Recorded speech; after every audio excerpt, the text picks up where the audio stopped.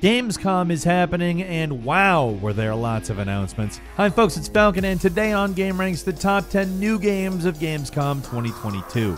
Really quick disclaimer, we are only talking about stuff that was announced specifically here, like Lies of P, Callisto Protocol, Outlast Trials. These were things that were announced way before the show, so we're going to leave that stuff be and get into some completely new stuff.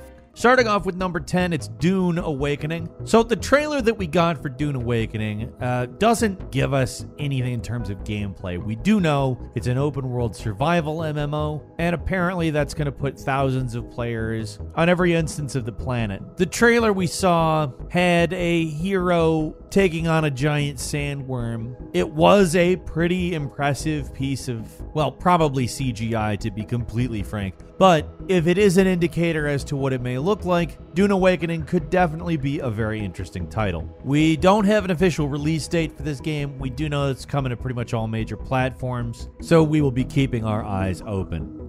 Number 9. Ex-GTA producer Leslie Benzies' new company announced a game called Everywhere. Now, Everywhere is a pretty vague concept, isn't it? So of course they would issue a press release clarifying what the game is. Everywhere seamlessly blends gameplay, adventure, creativity, and discovery in an all-new multi-world gaming experience that redefines how players connect with one another and the digital world around them. Which, crystal clear now, right? Now, in the course of the trailer, you see a large amount of different things. Seems like third-person shooting, a lot of sci-fi, maybe even a little racing. I'm not 100% sure, because there's a lot. When they say everywhere, they aren't playing. Now, it's not easy for me to get hyped over something that is vague. I'll say that. So bearing that in mind, it is actually intriguing. There's a lot of top-notch talent on top of Leslie Benzies, who was, again, a former GTA producer. And it seems like they're not shying away from color and possibly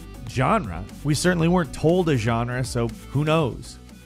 And number 8 is Moonbreaker, a new miniature building, turn-based digital tabletop strategy game. This one comes to us from Unknown Worlds, the developers behind Subnautica. So right there, you kind of have a lot of different stuff just thrown at you at a single time. Again, it's a tabletop game like Warhammer 40k, and you get to make miniatures and paint them, and the painting is actually a big part of Moonbreaker. Like, there's some element of it that is just weird in a good way, and I think that's kind of what intrigues me about it. I'm not necessarily interested in miniature building, but what I would think is that somebody who would be interested in that would be more attracted to actually building miniatures. So there's a kind of tactile inertia or life that they give the figurines in battle that I think is kind of appealing. But again, it's quite weird. It's got a different charm to it, so to speak. And I think that there may be something to it. It's landing in early access on September 29th.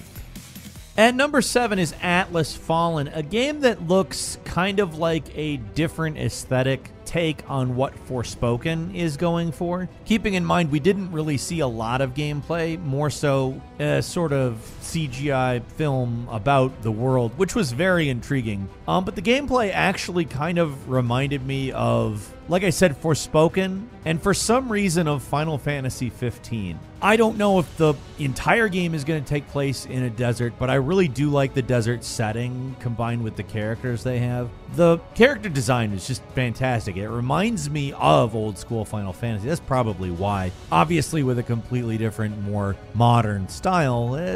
Sensibility just reminds me of that for whatever reason. If the scenario that we saw within this little CGI movie is something that could play out within the game, it could end up being a really interesting take on a sort of fast-paced magical action game where you're holding up bridges and fighting big monsters.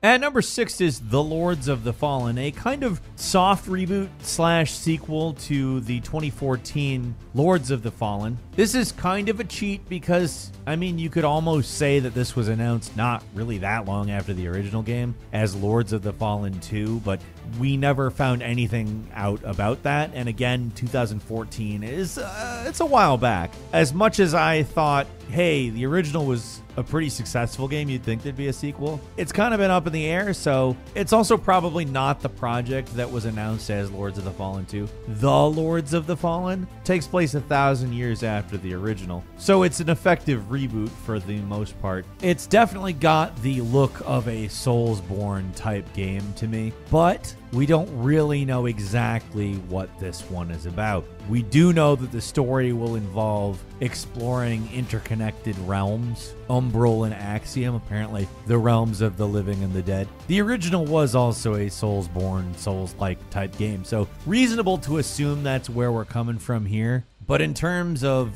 anything specific beyond those things, it's a Soulsborne and interconnected realms. It looks like we're going to have to wait to find out. Going to hit all major platforms sometime in 2023. We will bring you the latest as we know it. And number 5 is Killer Clowns from Outer Space, the game, coming to us from the producer of Friday the 13th, the game. Look, I'm not going to say that we don't all know exactly what kind of game this is based on it's a multiplayer horror game. I think we all know that. But same time, kind of hard to deny that it's interesting. First off, Killer Clowns from Outer Space is a silly franchise. It's a horror franchise, but a silly one. And it should, in all actuality, make for a silly horror experience that may be markedly different in that it has a more loose, less reasonable base to work with, you know? Like, let's be clear, the weapons in Killer Clowns from Outer Space could potentially be a lot more fun than the weapons in Friday the 13th again, you know? It's going to land on all major platforms early 2023. And number 4 is Destiny 2 Lightfall, something that we've not heard anything about in a couple of years. So, well, just to be frank, now we know what the next expansion for Destiny is going to be. It's a cyberpunk one. Apparently the final battle in the Light versus Dark saga. It has Callus coming back, fighting side by side with the Witness, attempting to destroy the Traveler, and apparently it's on Neptune, in a cyberpunk city that was hidden away. There is also the addition of a grappling hook and the Strand subclass. It looks like an attempt to perhaps breathe a little bit of life into Destiny 2 after it's been going a very long time. I don't think that's necessarily automatically good, but it looks good. And number 3 is Where Winds Meet. This looks like a game looking to compete with Ghost of Tsushima. It's got it beat in terms of the pronunciation ease. Where Winds Meet, super easy to say. It is also a very different looking game. Like, it evokes the idea of Ghost of Tsushima, but the aesthetic is also very, very Chinese. But apparently you can actually choose occupations in this game, like becoming a doctor. You can become like an architect. You can even become like a very good orator, a public speaker who is able to convince NPCs to follow them. These are intriguing additions to what is, you know, an open world stealth combat game. It sounds like there's a lot of freedom, and that's what the developers kept emphasizing when they were interviewed by various other people later. And honestly, like, I'm there for it. If this turns out to be able to be something where you can really do a whole bunch of stuff, and the combat turns out to be as good as it looks in this trailer, I'm there. And number 2 is Phantom Hellcat, an absolutely fantastic looking hack and slash. There's a ton of visual style here in Phantom Hellcat, but I think like what really has me intrigued is that it's a 2D platformer that transitions into this 3D, really close quarters, almost like Platinum Games looking hack and slash stuff. And that sounds fantastic to me. That is a combination of 2 of my favorite types of games. And again, it's something that looks absolutely great. Apparently the developers called Ironbird actually drew a lot of inspiration from Nier. So great. That's good. That's what I want. And finally, at number 1, it's Dead Island 2. Yes, Dead Island 2 was announced like 8 years ago. No, I'm not even going to count this as cheating just because it would be really easy to assume that a game announced 8 years ago wasn't happening. Even though there have been little inklings throughout the years that it's still being developed, that doesn't mean, you know, most people are thinking about it. A lot of the time, what comes after a development hell like the one this game has been through is also very different than what was intended at the start. And yeah, I mean, it looks like a hack and slashy type first-person shooter with zombies. We know what Dead Island is at this point, and if they manage to wow us with Dead Island 2, I think cool. But if they manage to just give us another game like the first one, but better, also, I'm pretty psyched. Honestly, I like Dead Island. I'm actually happy to see it rising from the dead. Quick bonus for you, Moving Out 2. If you're familiar with the first Moving Out, it's this really bizarre multiplayer, I hesitate to call it moving simulator, but maybe moving competitive Double Dare type thing. I don't know. It's a fun game, and a new one is coming out, supposedly a lot bigger and better.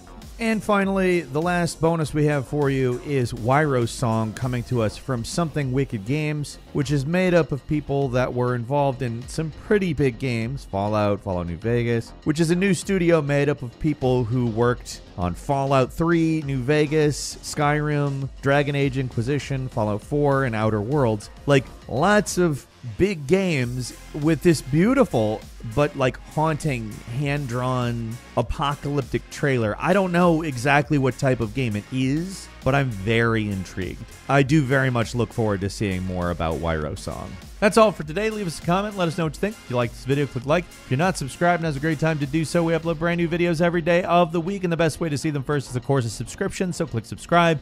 Don't forget to enable all notifications, and as always, thank you very much for watching this video. I'm Falcon. You can follow me on Twitter, @FalconTheHero. We'll see you next time, right here on Game Ranks.